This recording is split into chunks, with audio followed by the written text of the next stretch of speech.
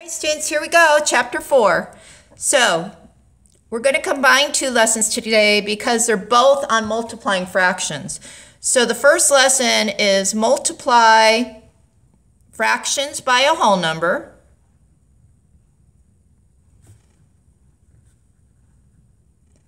And that follows the workbook, page 265 to 272. And the other is we're going to multiply fractions by fractions.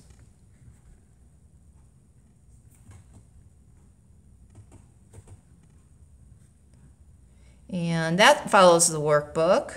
And remember, at any time, you pause the video if you need more time. 273 to 280. Okay, so let's first talk about the steps for multiplying fractions. And we're going to follow this. We're going to actually do this over the next several days. And then when we get to dividing fractions, we actually change it into a multiplication problem. So this is an important thing to know. All right, steps for multiplying fractions. All right, step 1. All right, you're going to hear me say it needs to be in A over B form. And all I mean by that is that it needs to be written as a fraction. It needs a numerator and it needs a denominator. And if it doesn't have a numerator and a denominator, you got to change it.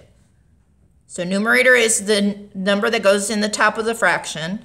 Denominator is the number that goes in the bottom. Denominator down, right? So if I have a whole number, which you will today, like the number 2, you need to make it a fraction. And to make 2 a fraction, all you do is you take the 2 and you put it over 1.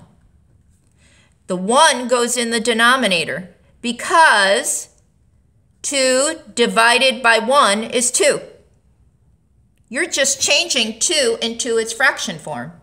So if I had the whole number 7, to write it as a fraction, I would put 7 over 1.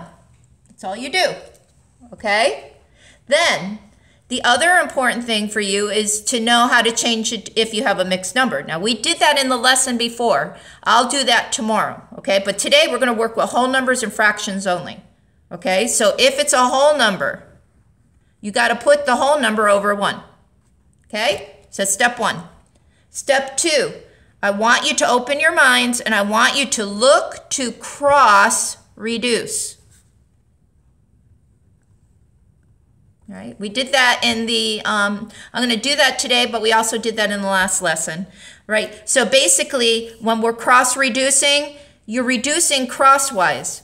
So for instance, if I had 2 over 3 times, I don't know, let's say 4 over 1, or 1 over 4. All right, so what I'm asking you is to look this way and look this way to see if you can reduce. So if you look here, both of these you can divide by 2. So that would change this to a 1, because 2 divided by 2 is 1, and 4 divided by 2 is 2. And then you would use those new numbers. So look to cross reduce. And the other thing I want you to be aware of is if you have the same numbers diagonally, meaning this way or this way, crosswise. If you have the same numbers crosswise, these all reduce to 1s. So both of these would become 1s because you can divide it by itself.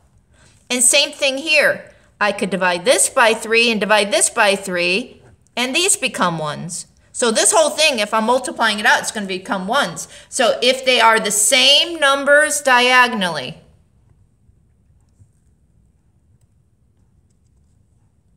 so if you have the same numbers diagonally, they're going to become 1s.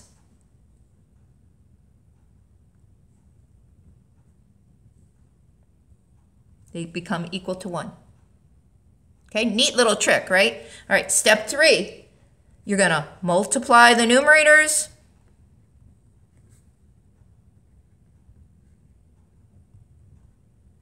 I like to circle them. You're going to multiply the denominators. You can only multiply 2 numbers at a time. So if you have 3 numbers, you do 2 and then you do the next one. Denominators And then your last step would be to reduce or simplify your fraction. And again, we did that in the lesson before, right? We reviewed that. And remember, you can't leave an improper fraction. An improper fraction, you need to change to a mixed number by dividing. Right? You divide. Let's write that by dividing.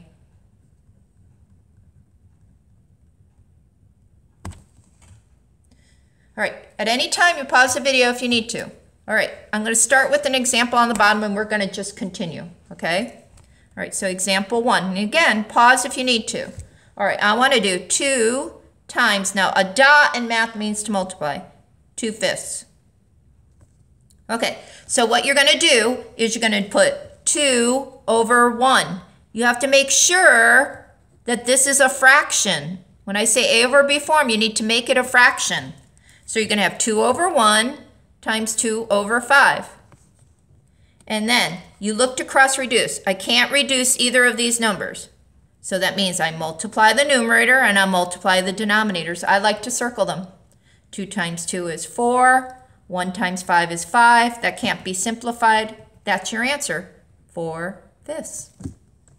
Okay, that was an easy example. I'm going to get harder. All right, I'm going on the back. All right, example 2. So what if I said to you, I want you to take 1/3 of 9. All right, first of all, of in math is a very important word. It means to multiply. Okay, so I'm going to do 1/3, and the word of means times, right? And now I have 9. I have to put the 9 over 1, right? You got to make it a fraction. If you have to, write that. Make into a fraction. Okay, now this is where you look to cross reduce. Okay, some of you are just going to multiply across this way and this way and get 9 over 3. 9 divided by 3 is 3. Some of you are going to do that. However, I'm telling you, look here because this becomes harder when you get more difficult problems. So look, is there any number that goes both into 3 and 9? Well, hopefully you're saying, yeah, 3. So if I divide this by 3, 9 divided by 3 becomes a 3. 3 divided by 3 becomes a 1, and you're going to use those new numbers. So 1 times 3 is 3. 1 times 1 is 1. 3 over 1 is 3. It helps to cross reduce. If you don't cross reduce, you would have had this, and you would have had to divide. Okay, let's try another one. All right, I want to talk more about cross-reducing. So I'm going to give you some additional examples, and I'm purposely making them the way that I am to help you. I know some of you struggle with this cross-reducing. So if I had 2/4, if you guys were to reduce this, what you guys would do is you would divide by 2 like this, and you would say it's 1/2, right? Well, when we're cross-reducing, it's the same. The only difference is that you're doing it crosswise, all right? So if I had, I don't know, let's say 2 over 9 times 9 over 4. All right, so remember, 2 over 4, we were able to divide this by 2. So look, 2 and 4. Long as you have a numerator and a denominator, crosswise you can reduce them. So I'm going to divide this by 2, and I'm going to divide this by 2. So when I do that, use a different color. It'll help you. That becomes a 1. This becomes a 2 because 4 divided by 2 is 2. And the other trick I said to you is if, let's write it. If you have the same numbers diagonally,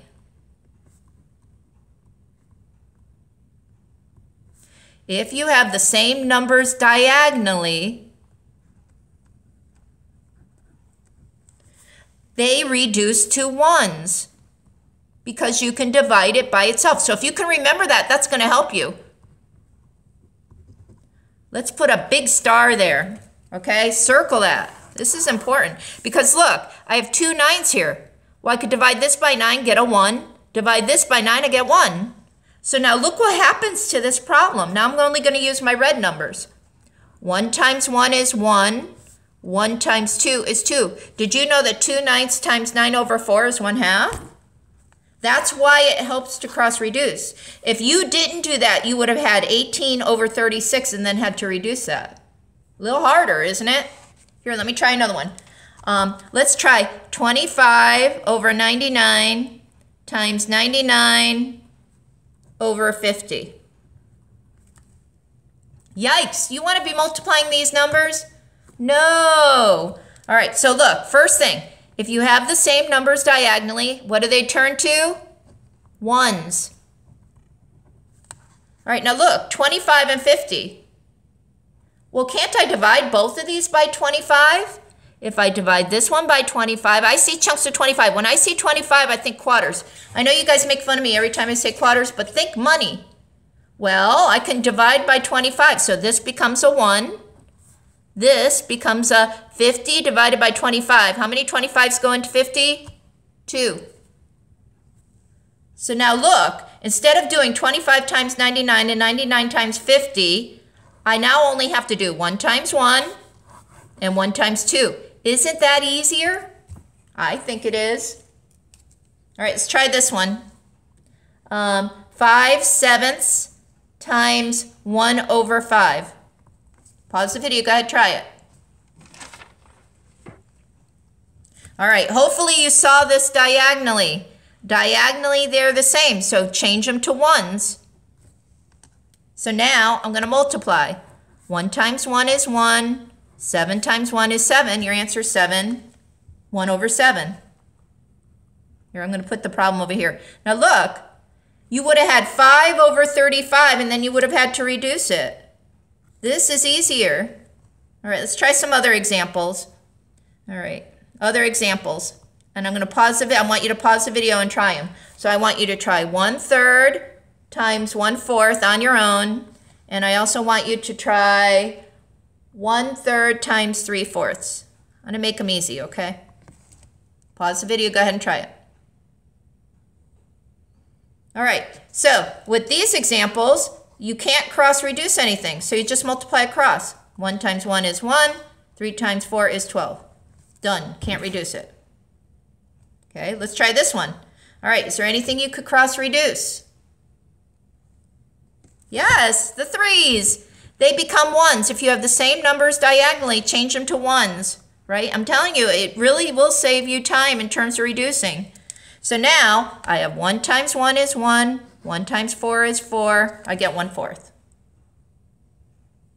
All right, let's try another example, but this time what I'm going to do is it's going to have a mixed number, and I want to make sure that you can do problems that are like that. Okay, so I have to go to the next page to try that problem.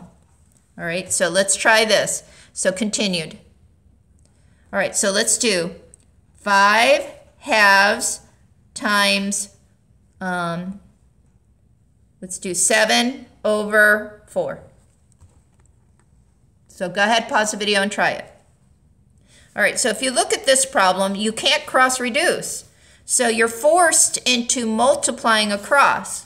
So 5 times 7 is 35. 2 times 4 is 8. This is improper. This is an improper fraction. You can't leave it. So you have to divide it out. So you have to do 35 divided by 8. Remember, top divided by bottom. Think of this as a divide sign. So the 35 goes in the house. It's the first number. The 8 goes on the outside. It's the divisor. 8 can't go into 3, but it goes into 35 exactly 4 times. 4 times 3 is 32. And when you subtract, you get 3. Now, remember I said you no more remainders, right? So what you do is you take this 3, that remainder becomes the fraction, the numerator, the fraction, the numerator of the fraction of the mixed number, and the outside number is the denominator. So our answer is 4 3/8. So make sure that you can do that.